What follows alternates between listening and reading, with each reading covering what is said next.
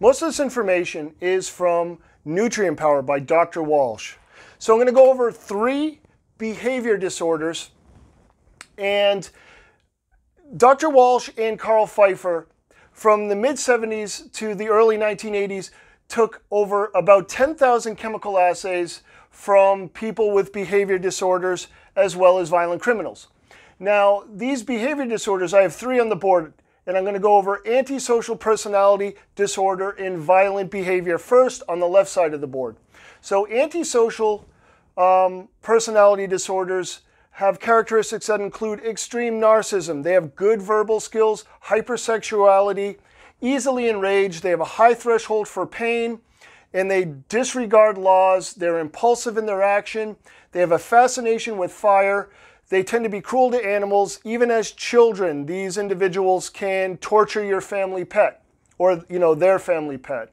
They're oppositional and they lie. So these individuals with antisocial personality disorders tend to start lying as early as they can speak.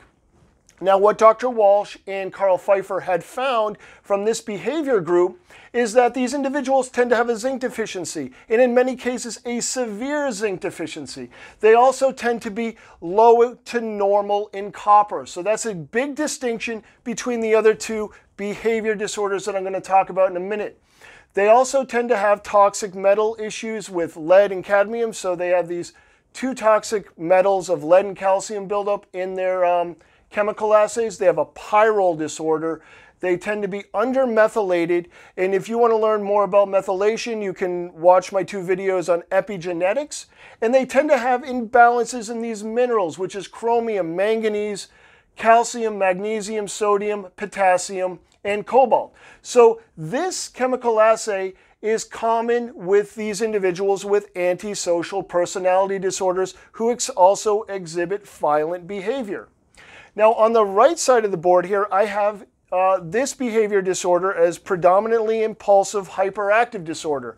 Now, you're going to find this more with your ADHD individual, and they tend to be in constant motion. They have a high distraction rate, and they have a very short attention span. So no matter how intelligent these individuals may be, they tend to be underachievers scholastically because they can't sit still and focus. Now, the other group here on the right side of the board is the intermittent explosive disorder. So these individuals with this behavior disorder tend to be extremely well behaved and cooperative for most of the time. But for one reason or another, they enter a sudden rage that can last for 15 to 30 minutes.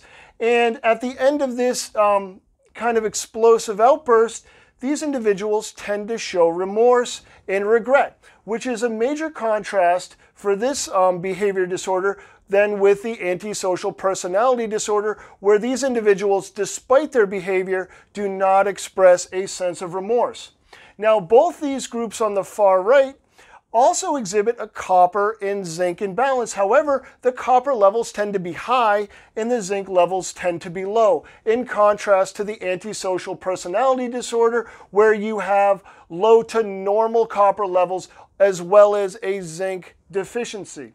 Now, the people who fall into this behavior disorder of intermittent explosive disorder also tend to suffer from high pyrroles.